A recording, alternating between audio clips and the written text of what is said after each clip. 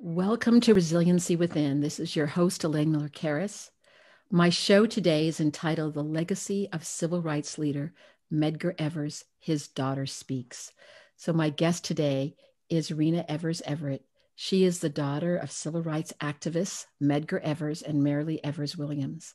And before formally introducing Reena, I want to share some history. Her father was a civil rights activist and the first state field secretary of the NAACP in Mississippi. He was committed and a passionate organizer of voter registration efforts and economic boycotts and investigated crimes perpetrated against Black people. His wife, Myrlie Evers, worked alongside him while they raised their family together in Jackson, Mississippi. Tragically, Medgar Evers was assassinated outside their Mississippi home in 1963. And after years of legal struggles, his killer was finally brought to justice and imprisoned in 1994. Reena's mother, Myrlie Evers-Williams, has been a moving force in the civil rights movement and carried on her husband's legacy. And from 1995 to 1998, she was the first woman to head the NAACP full-time. And in 1989, she founded the Medgar Evers Institute with the initial goal of preserving and advancing the legacy of Medgar Evers' life's work. And recognizing the international leadership role that she played, the Institute's board of directors changed the organization's name to Medgar and Myrlie Evers Institute. And Reena Evers carries on in her parents' footsteps. And boy, she's making her own footsteps as well, I have to say. And since 2012, she has been the executive director of the Medgar and Myrlie Evers Institute.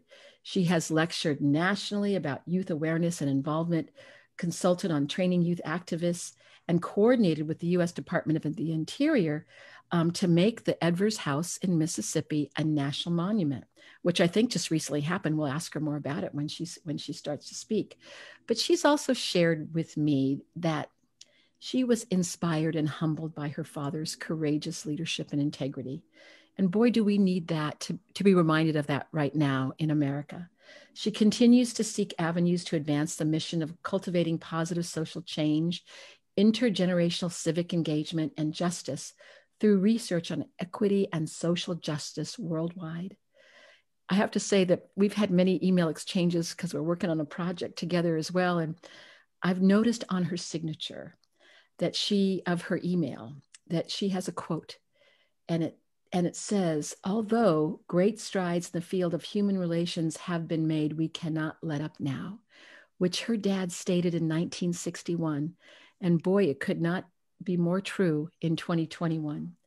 I have really been fortunate, Reena, to know you over a number of years. And it's my honor to introduce my friend and colleague, Reena Evers-Everette. Thank you so much, Elaine. You know, it's a joy and just a delight to be with you anywhere and to just spend time with you. Well, we've never had a shortage of things in terms of when we start to talk. It seems like it never ends. So we've prepared today some questions, but before we get started, I want to ask you this: what, as we get started, what is on your mind and in your heart today? Today, my heart is it's a little heavy. It's heavy because in recent days, we have had the decision made that one of our highest officials in the land will not be tried for the type of domestic terrorist things that he invoked. Yes. And so it's a sense of heaviness only because it feels like I'm back in the 60s again, where we know the tragedies, but then we stop, we turn, and it's forgotten or swept under the rug. And so but I have hope. I always have hope. So, can you tell me more about that hope? Because I think it has been a difficult time for many Americans over the last, well, few years, to say the least, and to see that that someone who many of us believe, I think on both sides of the aisle, incited a mob to really almost tear down our democracy, jolted many of us. So when you say we have hope, can you tell us a little bit about that hope? I have hope because of going through instances just like this in my lifetime and in my parents' lifetime, and starting 400 plus years ago with slavery on several continents, but coming to this continent. And the brutal acknowledgement of a race not being human and treated not in a humane way continues. Yes. At different levels. And sometimes I hate to say the word, but we've overcome some things, but we But still there's so have much more to do. so much more to do. Yeah.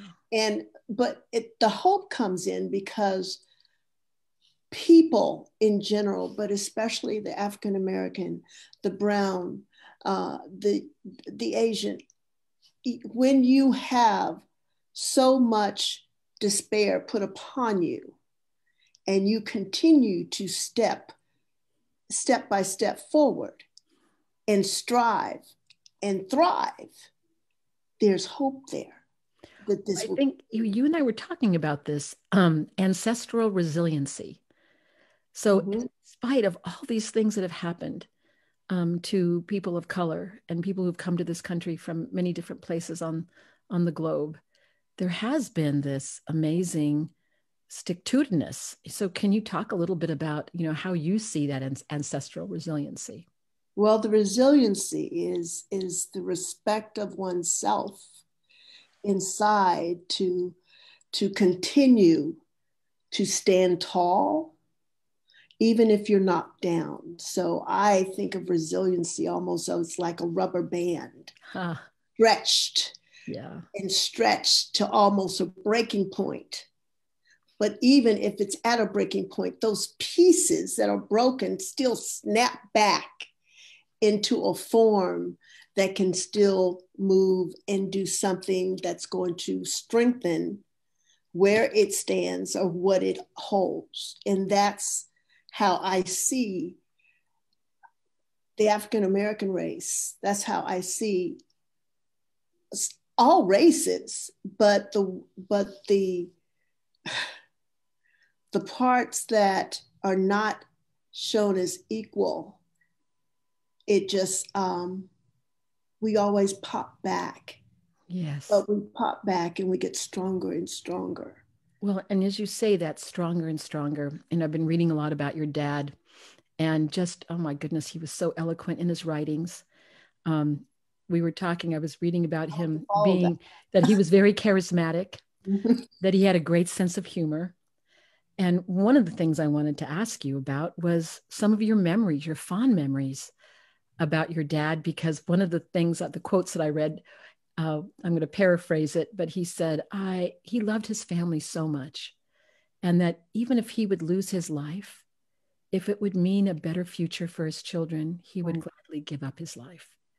And I just thought, wow, this is some man who Yeah.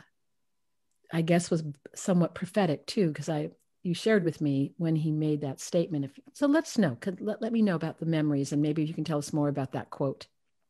Well, let me give you some wonderful memories of my dad. I was 8 and a half, and I say that half for some reason where I'm so proud that I got to 8 and a half because I had 6 more months of being with him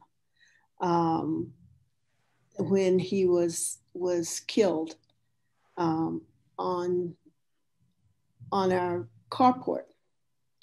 Um, he was very charismatic.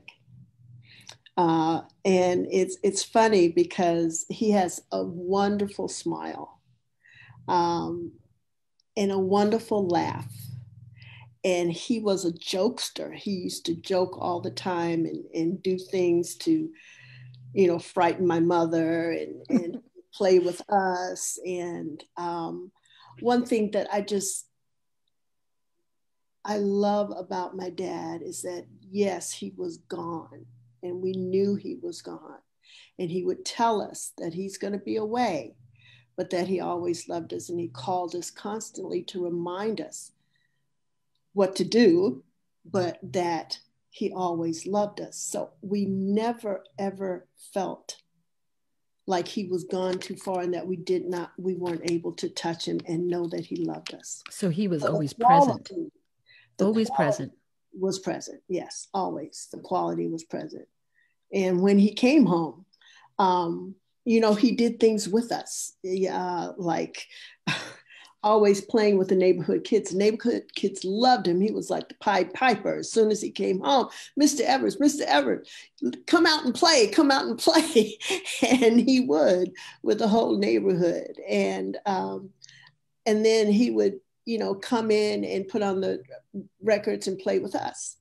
So, and one of my favorite things is dancing with my dad. Well, was there music that you loved to dance to? Chubby Checker. Chubby Checker. So, of course, I know Some about of the those who twist. might remember the twist. Yes. Well, we're contemporaries in terms of age. So, yes, that was a very popular thing when we were little girls. Right, Yes, right, little girls. right, right. But he always instilled wisdom, and we didn't know all that at that time. But he was a man who was strong on strategy. He was passionate on his beliefs, as you know, and he was always active in trying to get it done, making sure that equality and empowerment among all and equity was up front, and in making sure that it was for all people. Now, can I ask you something too? Because mm-hmm. You also shared a lot about your mom, and they were a Oh, partnership. And I know that your mom lives out in Southern California. She does. And, can you tell us maybe some memories of the two of them together with your family? Well, mom, even though dad was a disciplinarian, she was a disciplinarian first, and so she not hesitate to say, go and get the switch. And then she would say, just wait till your father gets home. So we got double whammied. But my mother worked alongside of my father from the very beginning when they got married, or actually before they got married, when they were at Alcorn A&M, and worked up in Mount Bayou with Dr. T.R.M. Howard, a fantastic civil rights activist in his own right, and continued until I think we got in grade school working with my father, and still did his speeches, edited and produced all of the paperwork and phone calls and everything, and was, in meetings, especially meetings at our home of people who come far and wide that I didn't know the notoriety of them until later. But Dr. King came, James Baldwin came, Harry Belafonte, Lena Horne came down to do a benefit to help out voters registration. And I also recall you saying that these folks also surrounded you after his death, that there was a great pouring out to you and your family. And, we talked about, as we were getting ready for the show, that I really wanted to give you space to share as little or as much as you wanted about that night and what happened and what you remember. So that's the invitation to you, Reena. And you know that I'm right here with you, even though we're across the country holding your hand. Well, I tell you, Elaine, one of the best things about knowing you is to come into your space, whether we're physically there or not, and understanding that you're going to take your responsibility of such a beautiful healthcare practitioner and ground us. And so I ask you to do that. Yes, and you know, we call them resiliency pauses, and sometimes if the story feels like it's getting a little bit too much, we'll just take a pause, and then you can continue anywhere you want to go. All right, so I'm right here with you.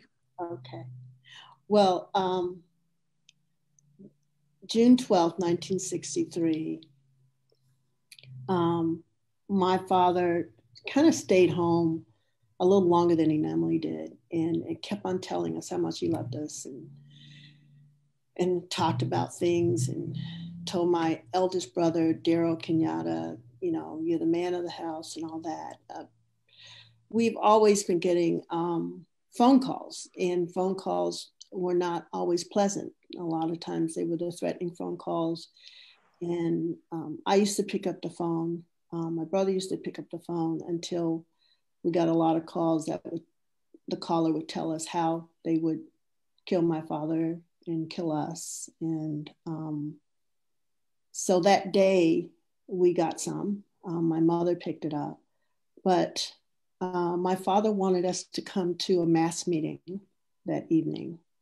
And we were happy as kids because we got to go and be with the grown-ups late at night. He brought us in and loved on us and hugged us before he had to go up and speak. And it was that night that he repeated, saying that he would die and die gladly if it made it a better world for his wife and his children and all children. And so he told us we could stay up that night because we could stay up until he got home.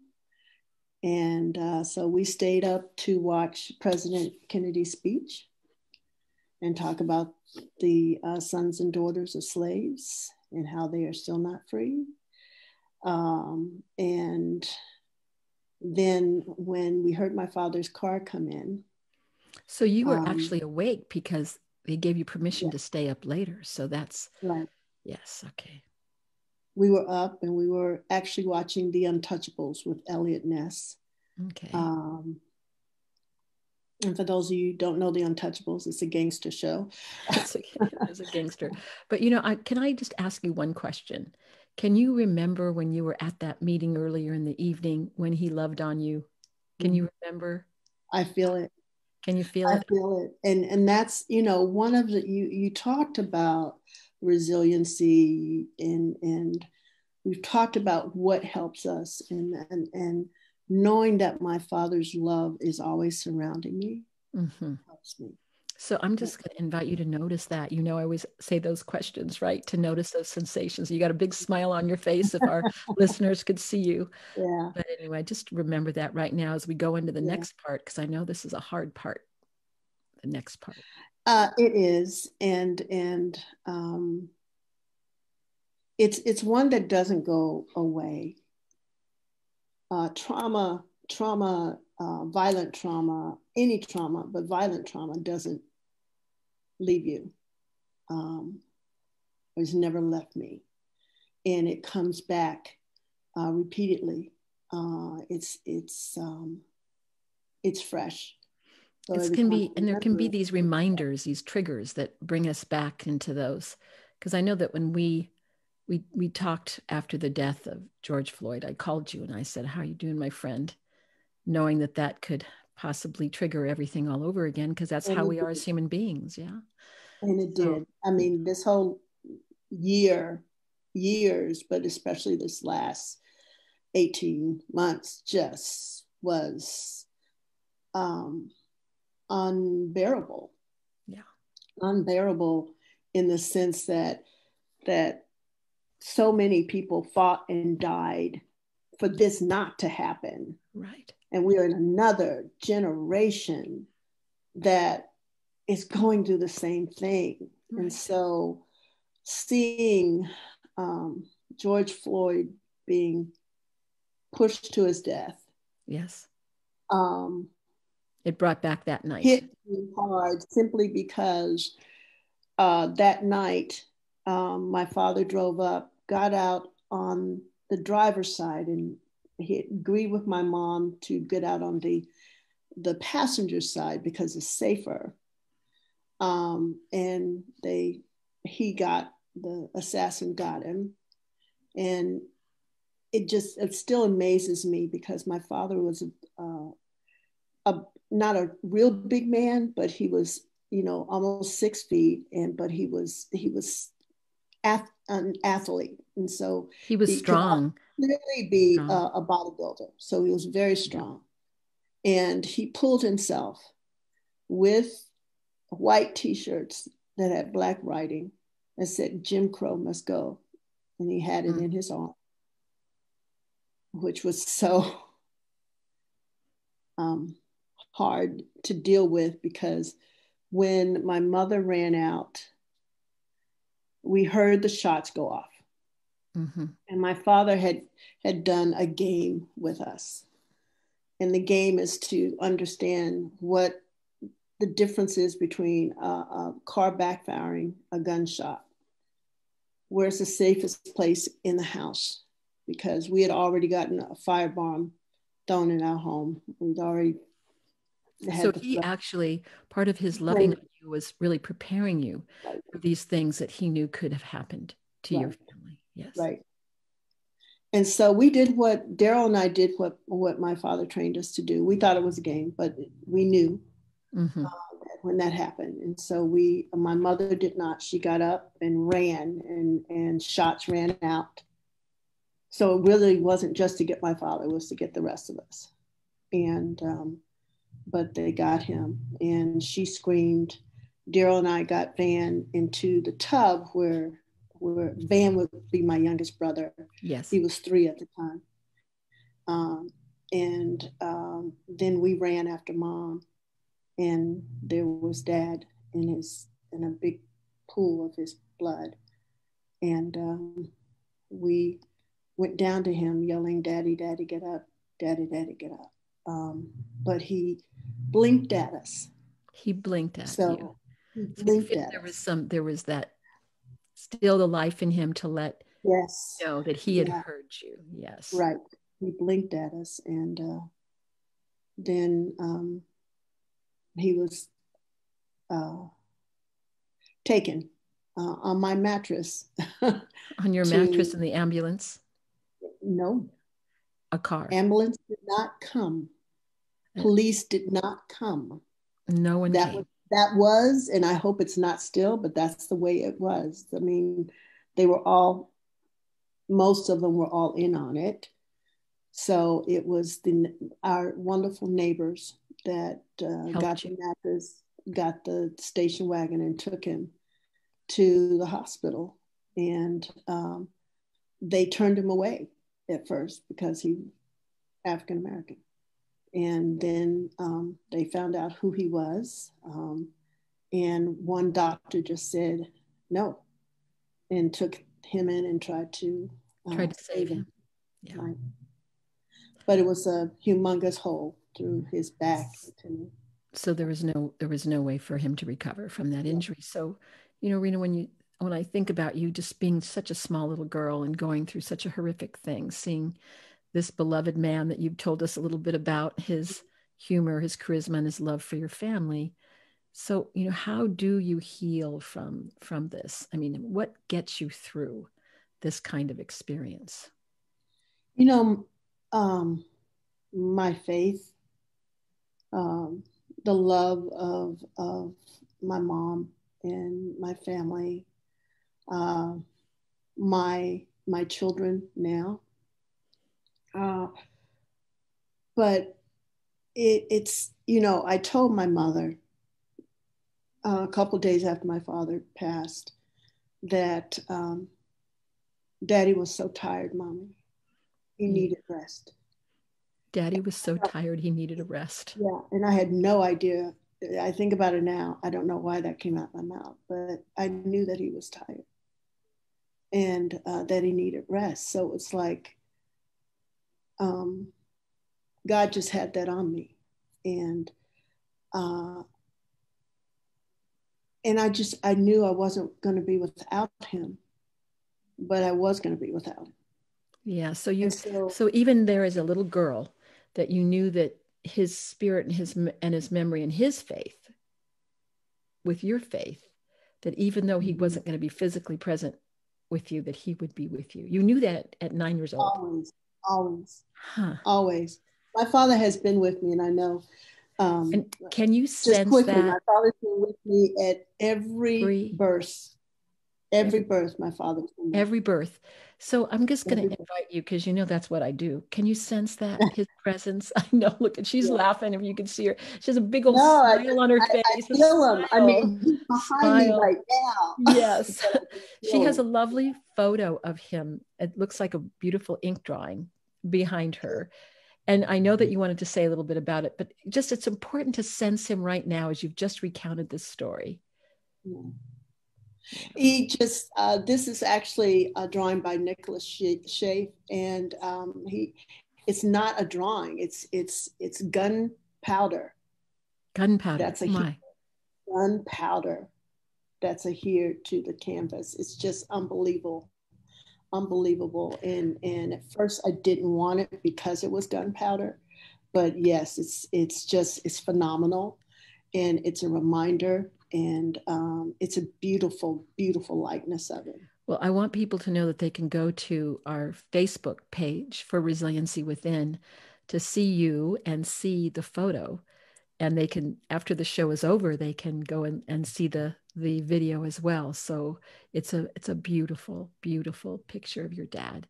We're getting ready. We're going to be shortly going to our break.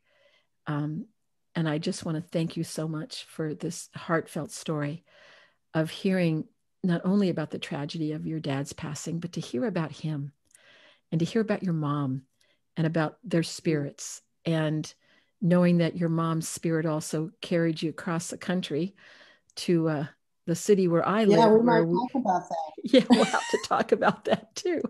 So, which is, of course, where we met here, and Yeah. and we'll talk more about that. But I just want to say, Reena, thank you so much for sharing that with us, so that people know not only the tragedy and the horror of it, but also how you continue and you have such a spirit of healing and resiliency. It's like you can touch the suffering and also touch what else is true, which is that hope. And I know the courage that you have to go forward. And when we come back from the break, and this is to remind you all that you're here with Elaine Miller-Karras, the host of the show, and Reena Evers-Everette. She's going to tell us a little bit about what she's been doing, which is a whole heck of a lot. We come back from the break with the Institute, and also tell you about an amazing documentary called Evers that will be coming out soon. So please stay tuned, and when we come back, we will hear more from Reena Evers-Everette as she tells us the footsteps, pretty big ones, that she's making in the world. Thank you, Reena. Thanks, Elaine. Thanks, Elaine. All right, awesome job. We're all clear. Back in a couple minutes. Thank you, Matt. We have a couple minutes and we're still on Facebook. So if there's anything that you want to say, Reena, about anything right now, as we have a couple minutes to talk to our Facebook folks. Well, hello, everyone. I know this is a show that's really going down memory lane, but it's important that we know our memories, that we don't always run away from them. We need to understand how important it is that our memories shape us. And it's hard. It's the story that was told was, it lives within me always. And it is not an easy task to keep that memory contained where it won't do damage. And we all have challenges. Some have so much more than others, but we all have challenges. And I just want you to keep living, keep wanting to live.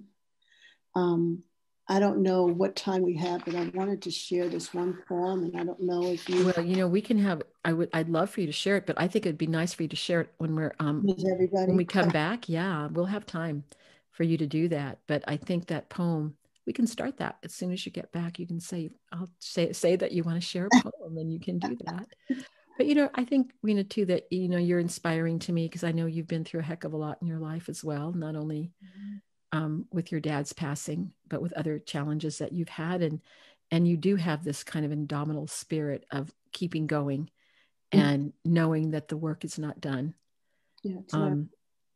And so I think that if your dad, I can, the way you describe him, if he was sitting right here with us, he would be so proud of you. Oh, thank I you. do think he would be. You talked about footsteps. It's some large footsteps. Yes. Yes, definitely. To try to come into. But I know you have some wonderful ideas that you're going to share when we come back on online again, and that will be wonderful to hear because I mean you're leading those footsteps now.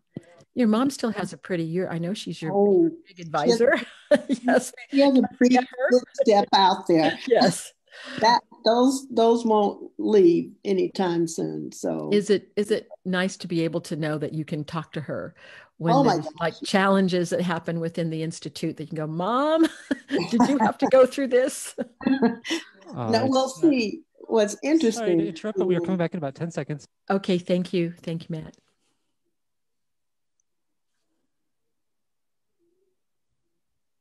You want me to wait? I can wait. Yeah, we'll hear the music again. This is Resiliency Within with Elaine Miller-Karras. To reach the show during our live broadcast, please call in to 1-866-472-5792. That's 1-866-472-5792. You may also send an email to elaine@resiliencywithin.com. Now, back to this week's show. Welcome back. This is Elaine Miller-Karras back talking to Reena Evers-Everette, and we're having a wonderful discussion about her memories of her dad and her, of course, living memories of her mom right now. She lives in Southern California. And as we were talking during the break, she remembered that she had a poem that she wanted to share.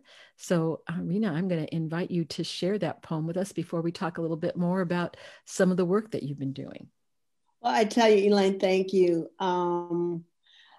It's just one of several poems that or sayings that have just resonated with me, and they're not super famous, but they resonate, and that's one thing that I have learned. You asked me what gives me hope.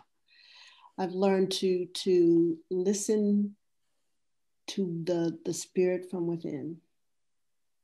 And my mother said that at the second inaugural speech. It's listen to the spirit that's within and resonate with what is it telling you to do. And so it's a cute little poem that says, life is short, live it.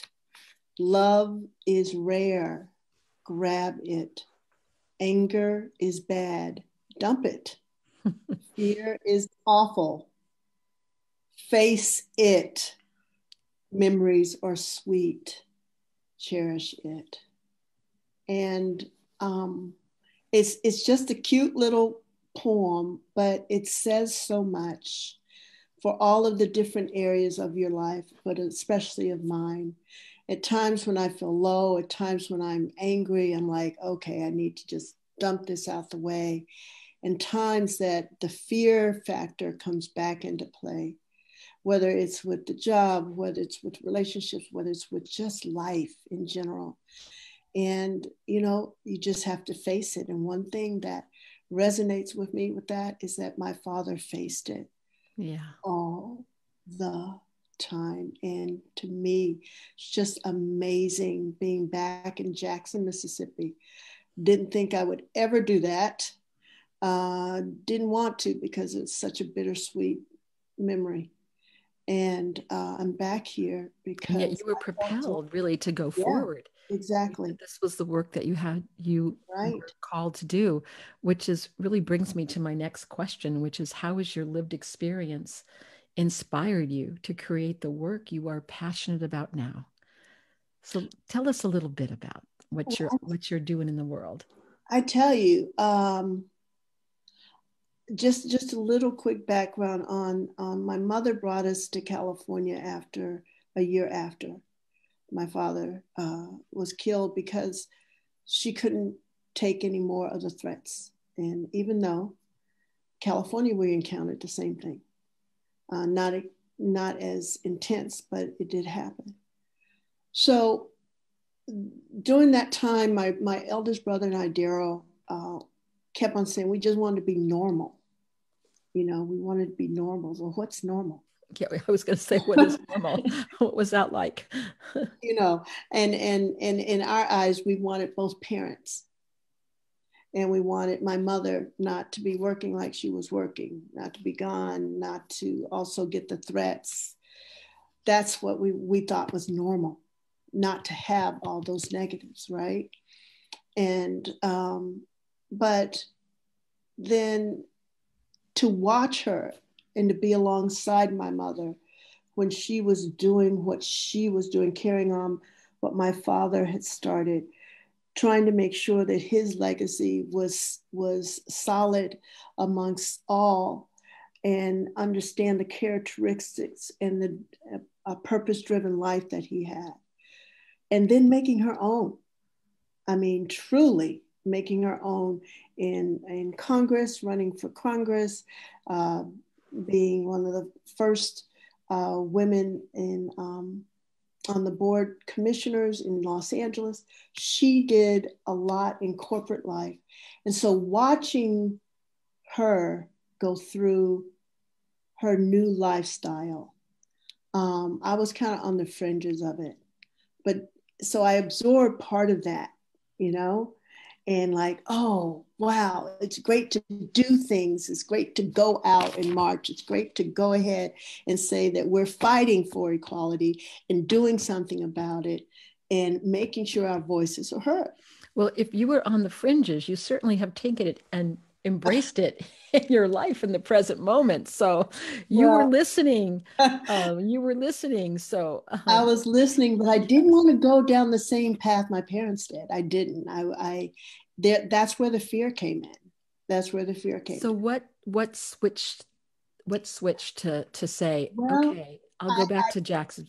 I had my children. My children got grown, and I said, okay, I had gone through a divorce, and I'm like, I have to live my life. And the South was calling me back. And I didn't initially go to Mississippi. My mother came back and went to Alcorn as a visiting professor. And because I was close, I was in Georgia, she goes, come over and help me. So, I wonder if there was an ulterior motive there that she came over to help her. You'd have to stay there. Well, I found that out about a month after I went to help her. And then I just felt like I was home and that I needed to continue on the path because things were still not at the place that I thought they should have been by then. But I wasn't looking for a political office. I'm a grassroots, let me go behind the desk, let me go ahead and get the ballots out, let me help you how to do that, understand what your rights are, But it sounds to me like you've been talking about the spirit of your dad. There might have been some nudging from beyond saying, well, you might like to be the grassroots person behind the scenes, but we're going to push you to the front. So there you go. And you have been in there too. So. Yes. So, and I think it's, this is Black History Month. I think it should be every month, but I know that part of what the legacy is wanting to speak the truth and wanting to make sure that the truth is known, not just by a certain segment of society, but all of society. And I know that's one of your heartfelt missions. I think we share that mission. And can you want to talk a little bit about, what you do through the MMEI that I'm just going to shorten the name for the Institute because it's a long name to say every single time. Yes, MMEI. And we call yes. it MMEI all the time. Yes. But we really focus on youth leadership development, but intergenerational connectivity and exchange of knowledge, because it's not just one voice that you need to understand and learn from. We need to incorporate all voices, but focus on my real joy in life is focusing on the babies, okay? And I say the babies, and I'm saying kindergarten and up, but we started with the help of the JSD Foundation, the A-Team. And the A-Team learns about characteristics and the movement of my father, but we mentor. So we do the mentoring program. But then we've gone on to say, hey, in this day and time, everybody needs healing. Everybody needs to heal in some way. And this has been, as it's been said over and over again, an unprecedented time. We have violence that's global. We have health disparities that are global, and a pandemic that's global. We all need healing. And so we've done a project called a healing cafe, a virtual healing cafe, a seat at the table, where we're looking at juniors and seniors of high school and saying, you know what? Everybody's in a different norm right now. We want to know what you want in order to survive that norm. And so we're doing that project along with Trauma Resource Institute has come and helped us with putting that all together. And then we're moving on to a larger project because we want to understand what happened in the 40s, 50s, and 60s that gave people like my father, John Lewis, and so many others the courage to do what they did. And so we're doing a Steps in Courage program. And part of the mission, I understand, is like you really want to empower young people, yes, to learn about these stories, to really encourage their advocacy in the present moment. Exactly. Can you say a little bit more? I got so excited when you first told me about this potential project. Well, it's kind of three.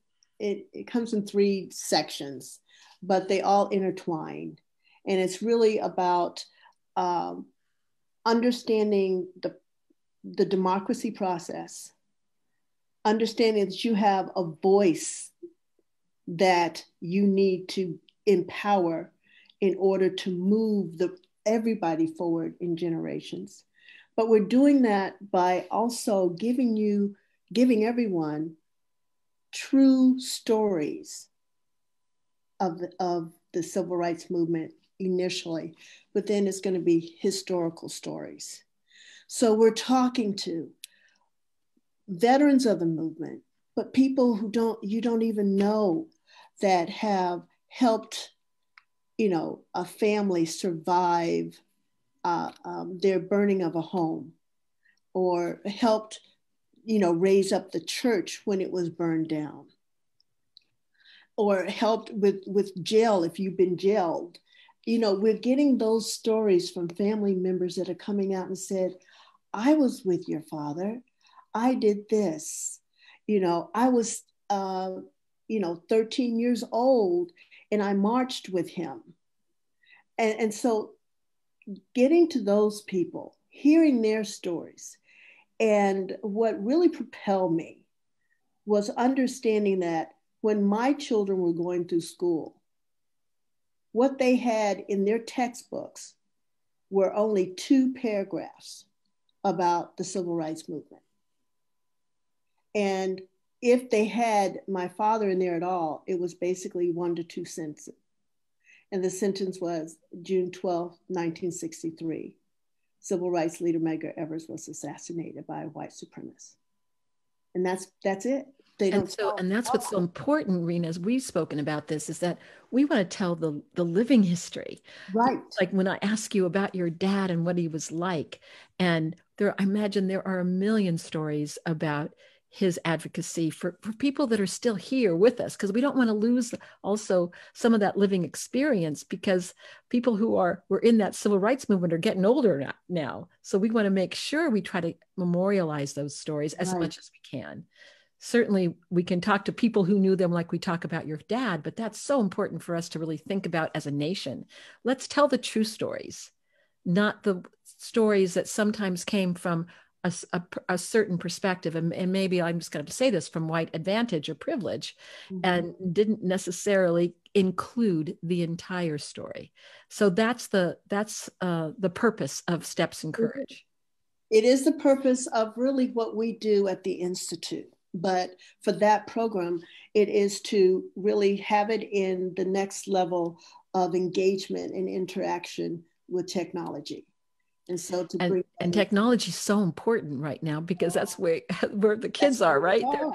Oh my God, my 4-year-old granddaughter and her iPad, we have to limit it, because I mean, she knows how to use that iPad, and there's a certain seductiveness to it. So if we can somehow create that technology with the history, it could be so interactive and an amazing way that could be integrated in every single school in the country, and also spread out to the wider world. I think that's part of the mission. That's our goal. Yes. That's our goal is not just to have it for educational institutions, but to have it worldwide for accessibility and interactivity, but really to just understand where you came from and where you need to go.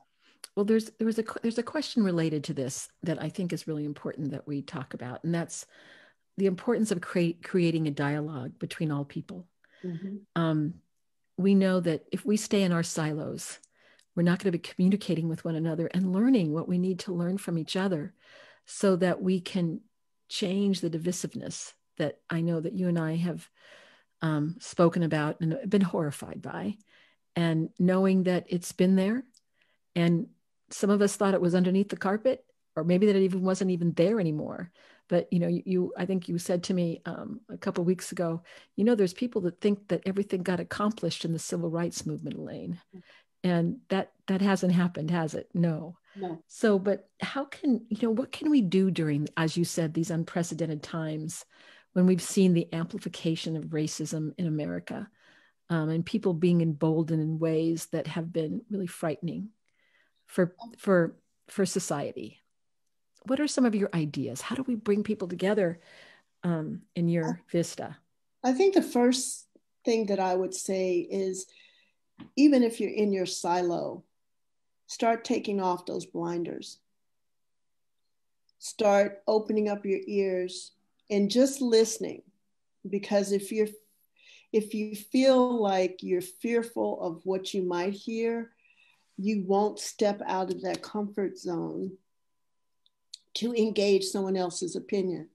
So first of all, you need to get to a place within yourself to know it's all right to step out and listen to someone else, look at someone else.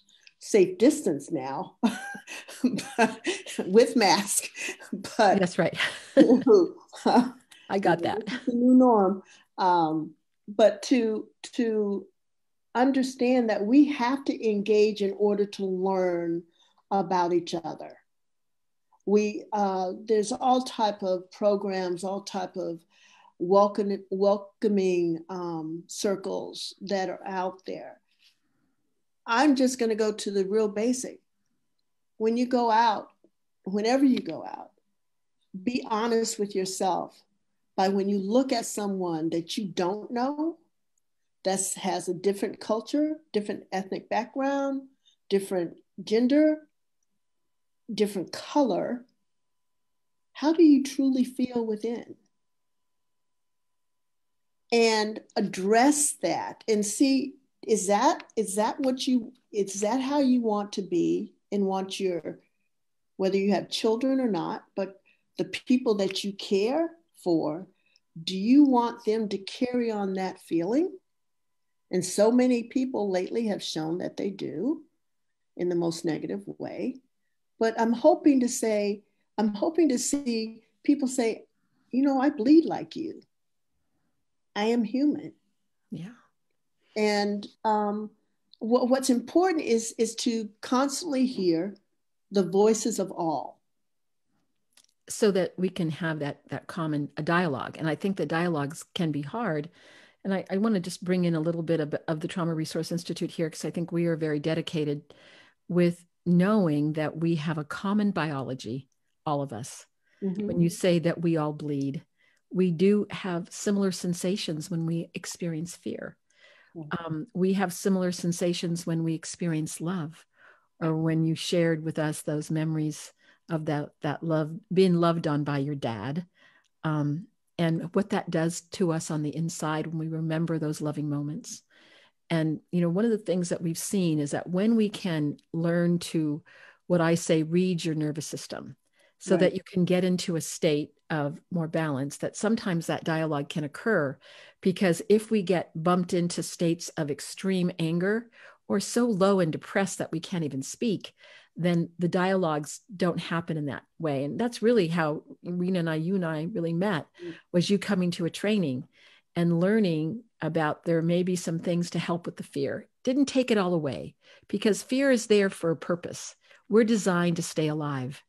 And so there are darn good reasons to feel fearful right now when we've seen what's been happening in the country. And we don't want to turn that fear response off. But at the same time, when we're in places where we feel safer, how do we turn the volume down on that fear? And I think that's what, that aspect of healing, that can be another way that we can learn to have times when we feel better inside of ourselves, even if that's in our house with all the doors locked and the windows closed and the shades drawn. But that's important for our well-being. It's kind of like putting an oxygen mask on when there hasn't been enough oxygen. But I think, talking about the oxygen mask, if you fly, they go through the safety requirements and they tell you to put on your own oxygen mask first, right? Yes. It's what you just talked about. But then you go and you help the next person. Exactly. Put on that oxygen mask, and you keep going and you keep going and you keep going. And it is just one thing that keeps resonating with me all the time. And this was after the firebombing at our home. And my father wasn't there, but he came back, and he checked on all of us, of course. And I looked at him, and it was early in the morning. And I said, Daddy, do all white people hate us? And it took him a while. And he called me by my nickname, and he said, Sunshine, there's good and bad in everyone. Always look for the good. And you just try to always look for that good, and this is not a Pollyanna thing. It's just that in your soul, in your spirit, there's good. There is good.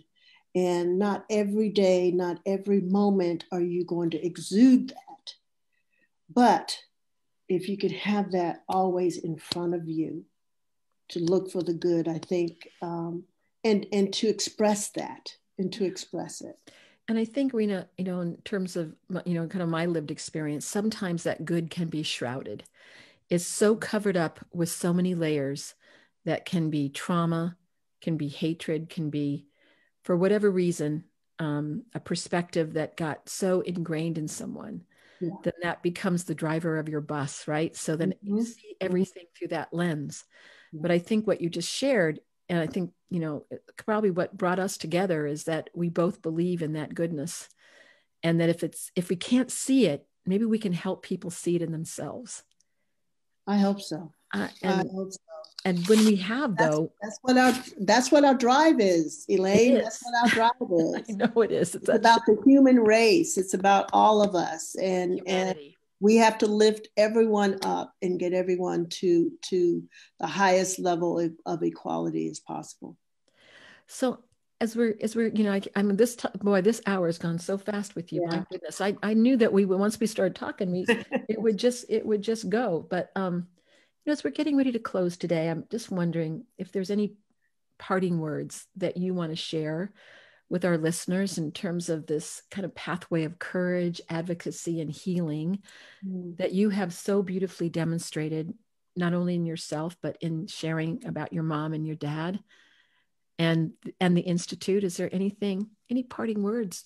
Oh, I thank you for those kind words. But I tell you, there is one thing that I was thinking about before, and what resonates always with me, and I have a plaque in my bedroom, so as soon as I wake up, I see it. Faith makes things possible, not easy. And I have to remember that all the time, and call on our Creator. But one thing that my father said to my mother the night before, my mother said to him, I can't live without you. And he said to her, you're stronger than you think you are. You're stronger than you think you are. Stronger than you think you are. So I say, you have the courage to put one step ahead, one day at a time, because the will and resolve is inside of you to face and fight life's challenges. All right. So in our final 30 seconds we have left, can you tell people how to get in touch with you quickly? eversinstitute.org. Yes. And you can do info@eversinstitute.org if you would like to email me. And that's the best way to contact us. I mean, there's also to hear about the Evers documentary as well. And the Evers documentary is coming out soon on Amazon. Okay. And thank you so much, Reena. And I think you've reminded us, I always like to end, she is a living example of what else is true after so much struggles and so much suffering, and continuing to be such a positive light of goodness on the planet. So thank you so much for being with us. And all I have to say, Reena, it's wonderful to be a collaborator with you, and wonderful to be your friend. I'm so excited about our path forward, and always about being a friend. And I thank everyone who's out there for just listening and moving forward in your own path of positive humanitarian ways. Thank you. And this is Elaine Miller-Karras, Resiliency Within, signing off for the day. Thank you so much. All right, perfect. Good show. Nicely done, ladies.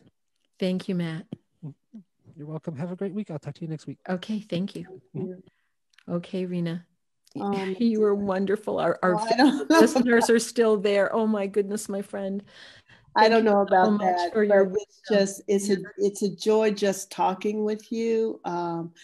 There's so much to share, and the hour went by extremely fast. Oh my gosh. I was going, oh my gosh, we have 30 seconds left. How did I miss that? And well, you reeled in a lot. I do appreciate talking about that night, because it does help every little bit. It does. It brings the pain fast and forward, but then there's a soothing effect that's saying, but it's all right. It's all right. It's all right.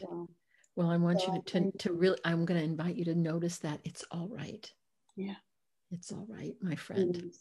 Yeah. It is. And so I hope for those that can still hear us, it's all right to breathe. It's all right to breathe. It's all right to breathe.